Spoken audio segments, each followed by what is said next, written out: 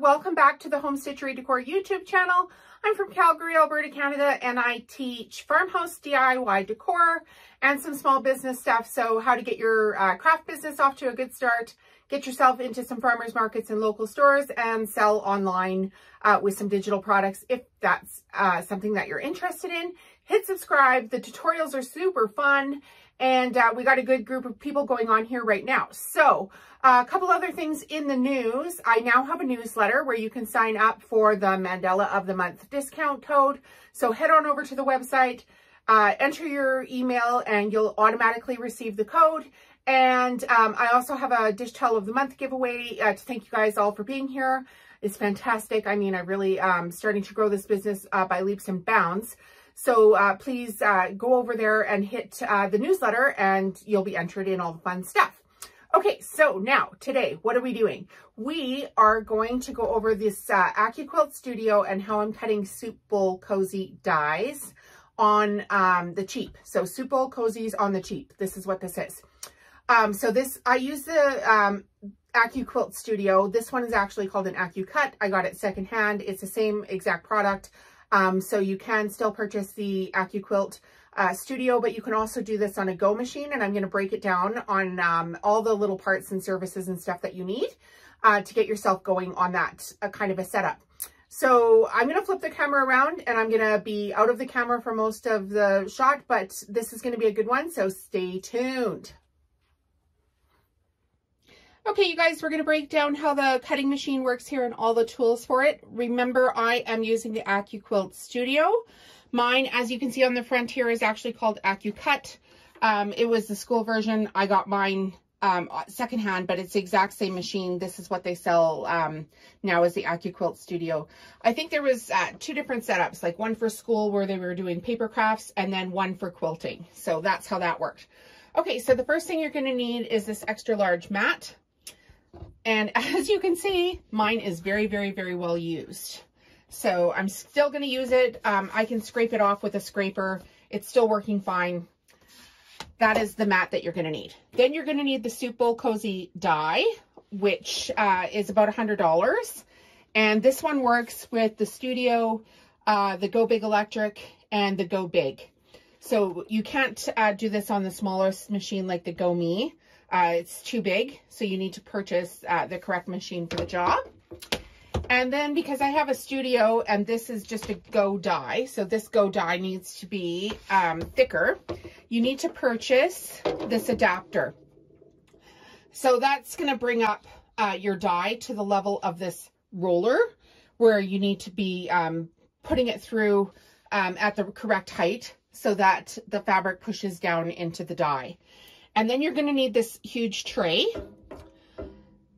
And I'm going to put a link in for all of the different products, whether you're getting an Accuquilt Studio or you're getting the Go Big or the Go Big Electric, and break it down for what you need for each one of these. So there'll be, I'll either do up a blog post and put the link in the description down below, or I'll write the whole description. It might just be easier to do a blog post because then you'll actually get images. And just so you guys know, I'm sure you've been here for a while and you know that I've had this Accuquilt machine for quite a while, but I've gone ahead and applied to be an affiliate for this company, and lo and behold, they said yes, which is fantastic. So if you do purchase anything through a link, I do get a small commission. They are not sponsoring me yet. I just get commissions off if you purchase a die or something like that off of that. So if you do that, thank you very much. You're not obligated to do that, and that is not the purpose of this video. So I'm going to show you guys now. So this is the setup that we're going to use to cut them. But now I'm going to flip over and show you guys how I'm getting the batting on the cheap, because we all know that's the expensive part. Okay, so let's get that set up. Okay, so we're over in the batting section here, and the first thing I want to go over with you guys is I've recently purchased this True Sharp 2 rotary blade sharpener. It does 28 millimeter, 45 millimeter, and 60 millimeter blades. And because this batting is so thick, I tend to go through a lot of 60 millimeter blades.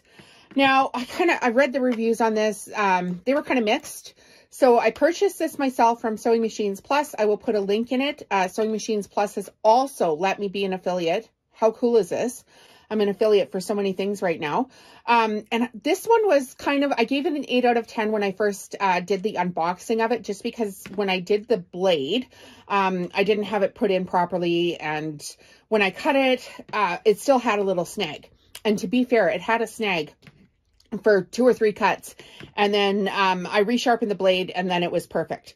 So I'm still going to give it an 8 out of 10. For me, it's going to be worth it just because of the volume that I'm doing. But if you're interested in one of these, make sure that you shop through the link in the bio. And again, I'm an affiliate for it, so I'll get a small commission. And this is how I'm keeping my blades super sharp for this project. So you do need a 60mm blade to cut the next portion here, which is going to be this massive roll of batting. And I just want to go over with you with the batting. I'm using Pellon Wrap-N-Zap batting. I'm getting it off of Amazon. I'll put a link in the description for it. This one is 90 inches by 90 yards. And the reason I'm buying this much is because I'm not even kidding you when I say I sold 200 soup bowl cozies over Christmas. 200 soup bowl cozies. And the price of this Pellon Wrap-N-Zap batting is just ridiculous. And I find that it's better if you can buy it in 10-inch intervals. So what does that mean? It means on the internet, you can find all these packages that are 45 by 36. But because the soup bowl cozy, the die itself is a 10-inch die, you have a lot of waste with that. They also have one that's 22 inches by 10 yards. And I'll put a link in the description for that as well. But this, I did the math on it the other day. This bolt here at 90 inches by 9 yards is by far the cheapest way to buy this batting. So I won't bore you to tears cutting every single strip of this, but I am going to cut this entire bolt of batting and cut it into soup bowl cozies, not only because I want to see how many soup bowl cozies I can actually cut out of this, but to prove to you guys that this is the most inexpensive way to produce these. And actually a friend of mine asked me, you know, kind of for a breakdown of this anyway. I typed something up for her. But I'm also a visual person, so I like to visually, you know, tell people what I'm doing. So I'm just going to unwind a whole bunch of this. This is going to be a long project today to cut all this batting. So I'll break in the video a few times here, show you guys what I'm up to, how big the stack is getting. Sorry for the crumpled paper sound there. How can you tell I'm from Canada? I say sorry for everything. Okay, so what I like to do is I know that my die here, just so you guys can see, because like I said, I'm visual, right? So this is my ruler. This is the 1-inch mark. This is 10 inches by 10 inches. So I don't want to waste too much of this batting. I want to be able to cut it into strips first. So I'm going to line it up here on the edge. I'm going to grab my ruler and just over 10 inches on this side here and on the top here is where I'm going to make my cut. Make sure when you're cutting this length that you put your pinky down on the edge of the ruler to hold it in place. And you can start right from the bottom. This is very thick batting.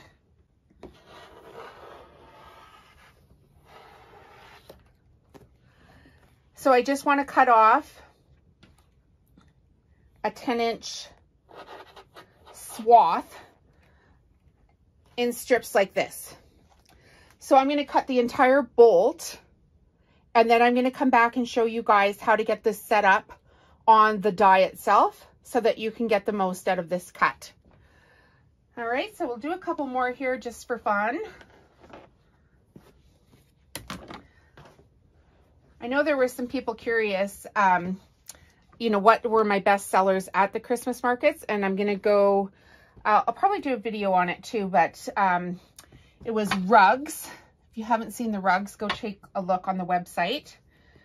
Then soup bowl cozies, then dish towels, then dish drying mats, and then, gosh, I don't know what would be tied after that. Either my dishcloths or my adorable pillows. Okay, so there's some 10-inch swaths of this. You can just line it up on a number there that's 10 inches apart.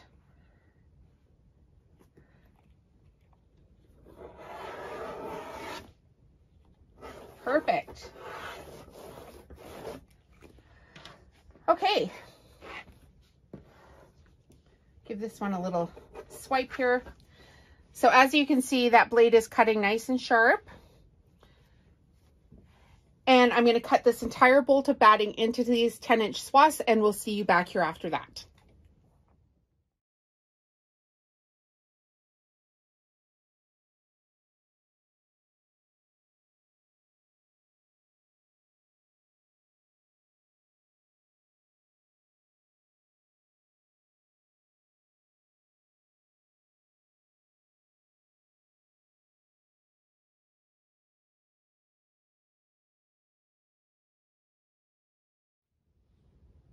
All right, here we are.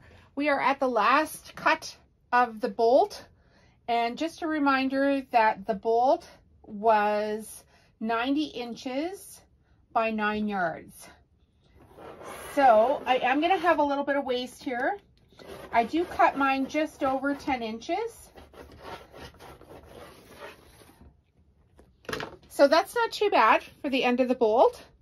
And now I have all of these swaths at 10 inches wide.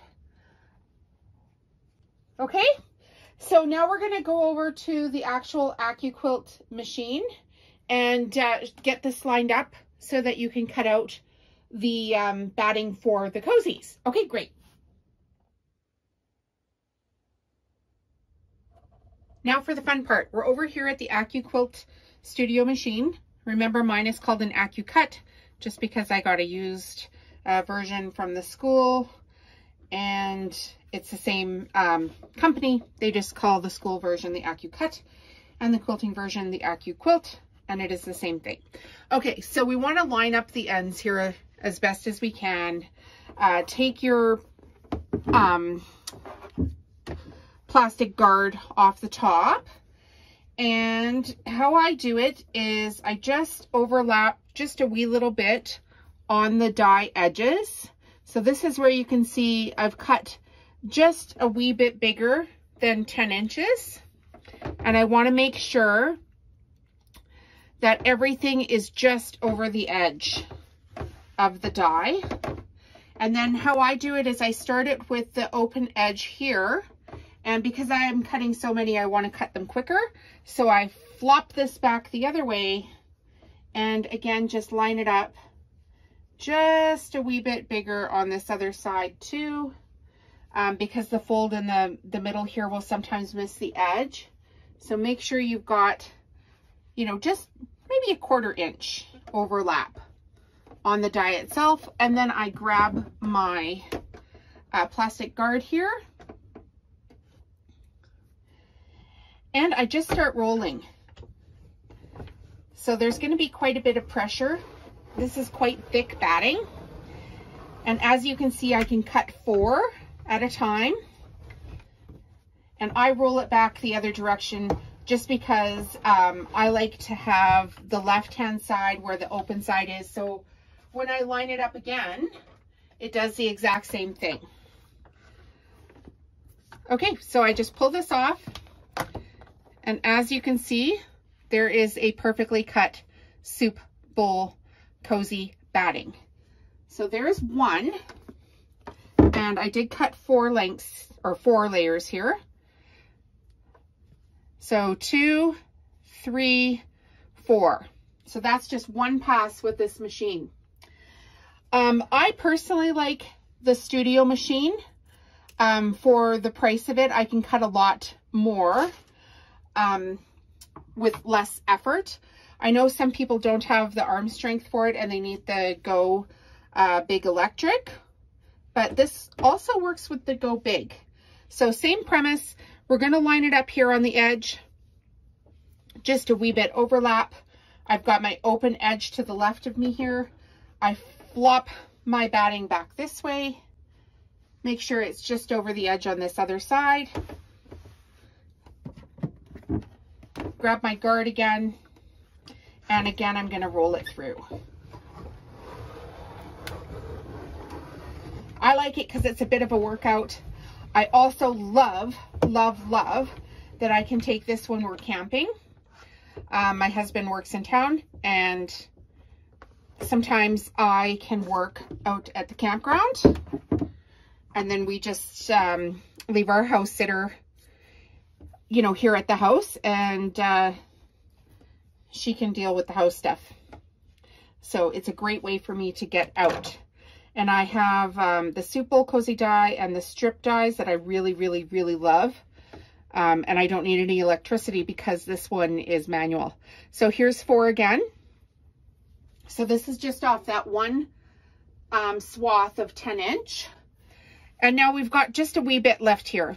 So get rid of your scraps, and we're going to open this one up, and if we give it just a wee bit of a tug,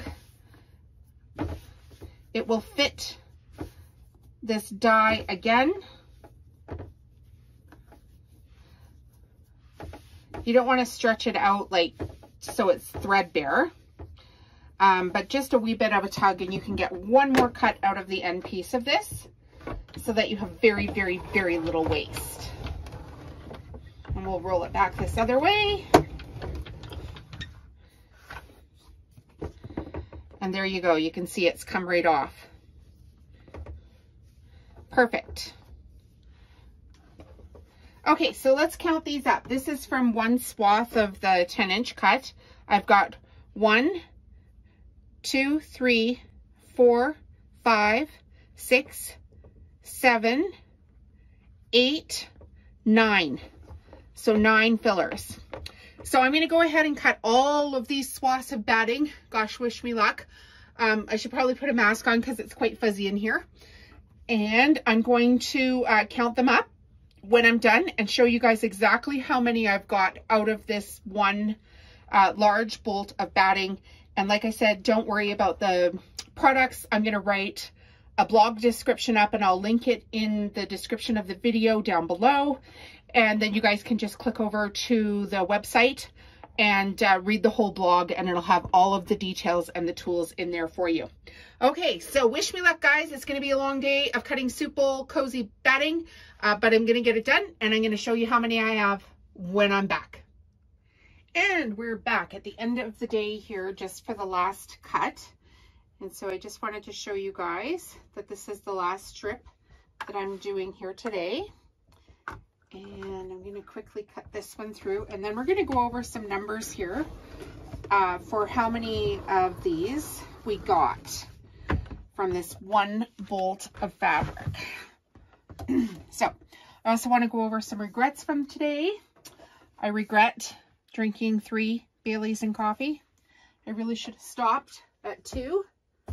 And I also regret not wearing my Birkenstocks until about 20 minutes ago. I really should have worn them. But this hasn't been too bad. I mean, if I had hurried, I probably could have done it in about, I would say about 2.5 hours. But I did not hurry, and we had some other things going on in our house today. And I did some laundry. So, it's all fine and well. Okay, there's the last one. So I just wanted to go over with you some of the scraps. This is most of what the scraps were when I just did the single cuts. This was the scraps when I first started the bolt, where I cut the 10-inch wide strips. And I could even save these for another projects like coffee cup holders. And then I had 3 passes on the bolt here, that these 3, they just were not wide enough to do a 10-inch at all. So, you know how I had said if it's not quite big enough, you could give it a little tug, but there's give it a little tug and then make it completely threadbare. So I have 3 swipes of that 10-inch swipe at the end where it just didn't work out so well. Okay, so then what I did as I was doing this was I stacked all of these in 10 per stack. So this last one is 2, 4, 6, 8, 10 again. Okay, so how are we doing here? I want to show you guys. Isn't that amazing?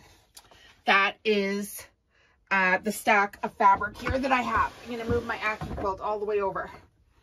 Okay, how cool is that? There's the stack. But wait, there's more. There's always more.